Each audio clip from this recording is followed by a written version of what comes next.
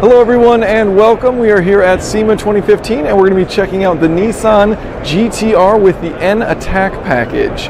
Regardless of where you sit on the polarizing debate of how awesome the Nissan GT-R is, you cannot deny its speed. In 2013, it set a lap record at the infamous Nürburgring circuit,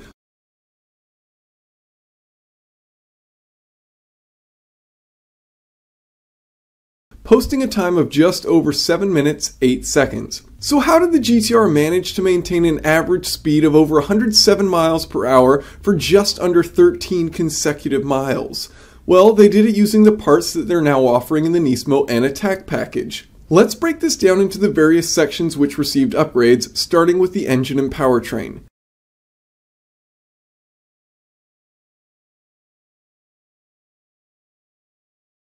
The engine for this unit uses a unique dedicated ECM for proper tuning, carbon fiber intercooler piping, a steel plate mechanical 1.5-way limited slip front differential, and a 2-way carbon plate mechanical rear differential. The difference between the 1.5-way and the 2-way differentials is that a 2-way will provide more locking pressure under deceleration.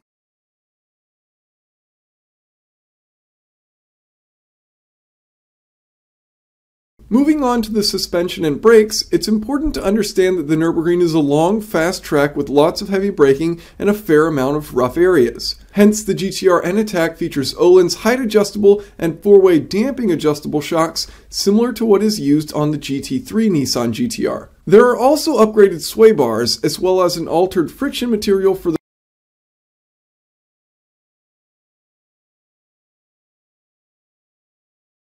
brake pads in order to deal with the high amounts of heat rejection required for the ring. As far as the exterior, of course downforce is a must when you're traveling at high speeds to maintain grip and stability. In the back is a dry carbon fiber wing with a 2-point height adjustment mechanism and a 12-point angle regulating mechanism, allowing for corrections to downforce and aerodynamics on site.